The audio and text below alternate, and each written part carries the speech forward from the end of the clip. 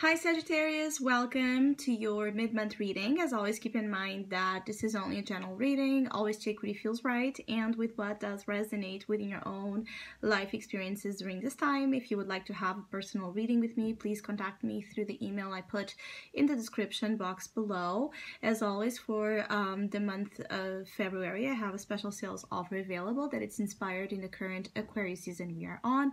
If you would like to know more details about it, you can read in the description box or you can email me with your questions. Down below you can also find the current list of reading services I offer. If you would like to donate and support my channel, you can also do that by following the PayPal link, which is also down below.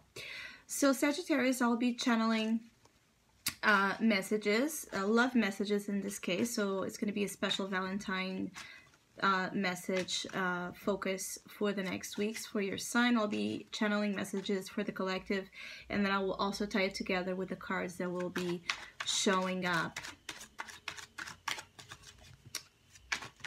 I feel like there's something like building up, so there's a sense of an intensity building up here in terms of your love life or overall how you have been emotionally handling yourself in situations that are a big theme here. I do feel like there's for many of you listening, there's a specific situation that you're focused into the next weeks that put your heart on the line, but also like it puts a lot of your revolt or anger, you know, things you might be holding against a specific someone you're dealing with.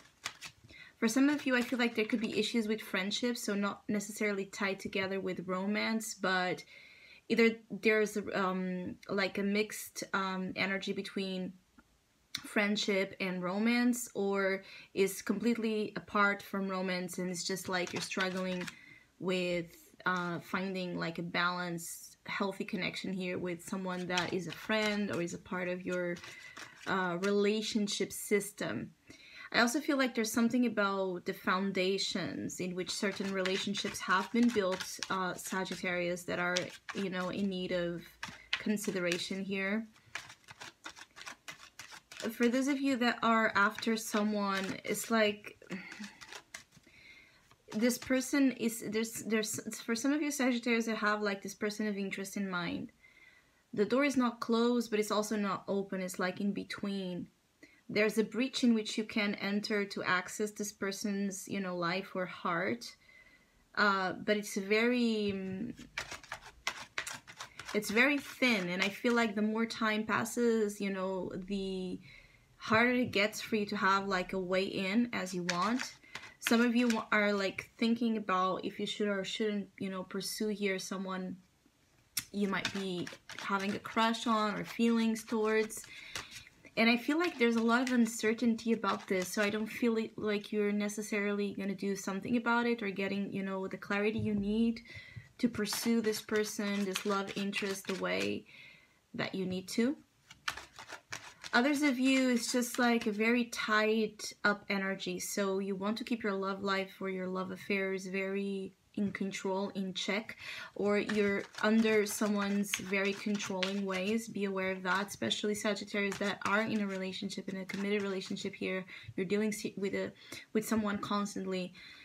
There's control issues here on both ends probably, but I feel like it's a thing that could be causing stress.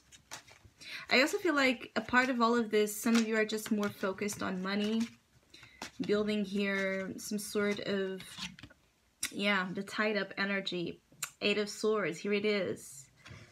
So definitely either you're feeling trapped or someone is feeling trapped here by the dynamic that is, the way the dynamic that is being handled here is, you know, a little bit restrictive to each other's personal freedom, but it could also be that you feel like you can't communicate or you can't be yourself or you can't say things as you feel, and this is affecting obviously your love life. There could also be insecurities when it comes to the self that are keeping you from, you know, being out there and trying your luck in terms of love, especially for those of you that have been single and are wondering like what's the main energy or issue here with your love life. I feel like for some you still feel stuck about things you're not over.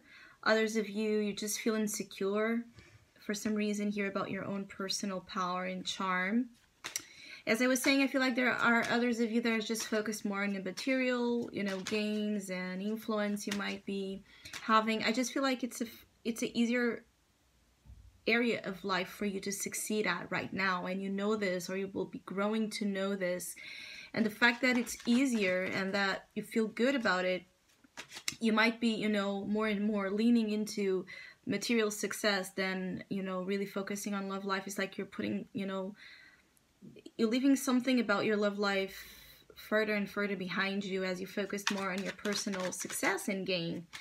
But February, yeah, the Tower.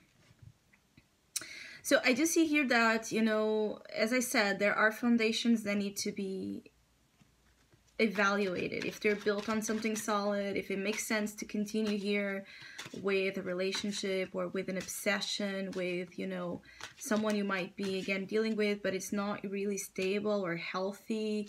There could also, again, be just moments where something is building up. As I said, is this, you see here the volcano erupting, so something is building up, definitely, that is going to be like putting out perhaps your real emotions, your real thoughts out there in someone else's, and this might cause havoc, this might cause conflict, arguments, you know, even breakups. So be aware that the energy right now is very sensitive and volatile, and the slightest thing can turn into this big issue between you and someone you're dealing with, or you and a partner.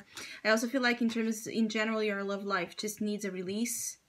You might want to release your energy through sex or through something more, you know, casual in the moment, because you're so tired of being here that you might try to find like this moment of release. And it could be through sex, it can be through any other activity in which you feel like you can put out a lot of built up emotion and built up stress and built up things. There could be a situation where, again, you and another, you have not been telling each other how you truly, you know, feel about each other, and when this moment comes, it can be really disruptive. I feel here like a mixture of hate and love, you know, like that thin line between hate and love is here present strongly, that dynamic, and it might be hard to really get clear if you really love someone, if you really love someone or hate someone, or if you really like want to keep investing in someone that also might be very, very, very tricky and complicated, you know, themselves. You have here the King of Swords, further, you know, intensifying the message that your love life is a little bit salty right now, harsh, prone to conflict, defense mechanisms rising, you know, arguments, and a sense of, the King of Swords and the Eight of Swords is a sense of, you know, either built up anger, contained, repressed anger.